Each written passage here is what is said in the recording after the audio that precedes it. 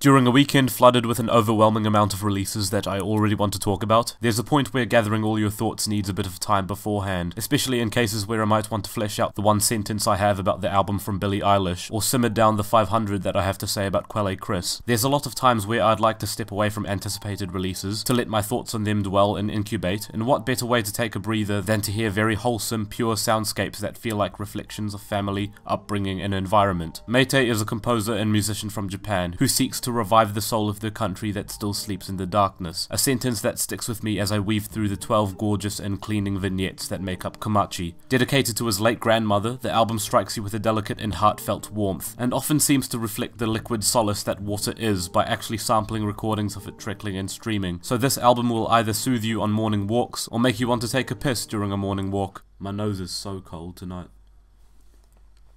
Can't stop touching it. Komachi may not be an album with a progression, with many tracks that function more as playing around with a watery, serene sound palette that you may even have gotten used to hearing the extents of at that point in the album, but it's still one that finds its space in the world and time and stays there to meditate and find peace. And for that reason, it's a very likable experience. In many respects, it is very much like Shy's album Woolgatherer's Pond that I found similar familial solace in, except Komachi sounds less like a reminiscence on the adolescent wonder experienced in the past, and more like it is reaching for something that we've brushed over and underestimated in the present. The complex layering of sound to evoke a particular reaction of relief, and yet still being jumbled enough to remind you distantly of the bustling, overwhelming life that you're finding solace from, makes this a little more than the kind of release that just tries to leave you a bunch of neat ambient sounds and doesn't do anything with them to make an impactful composition, or even a composition at all. Tracks don't cleanly transition, they seem to puddle splash from segment to segment. Some of said segments have their own mini-segments that repeat over and over like time loops. Kawanabe Kiyosai Part 1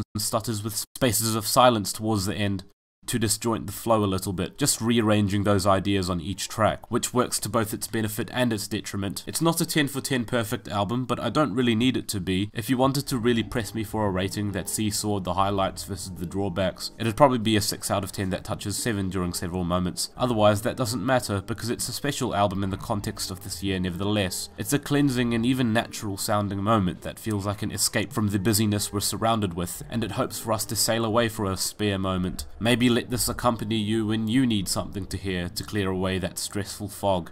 You probably do, to be fair.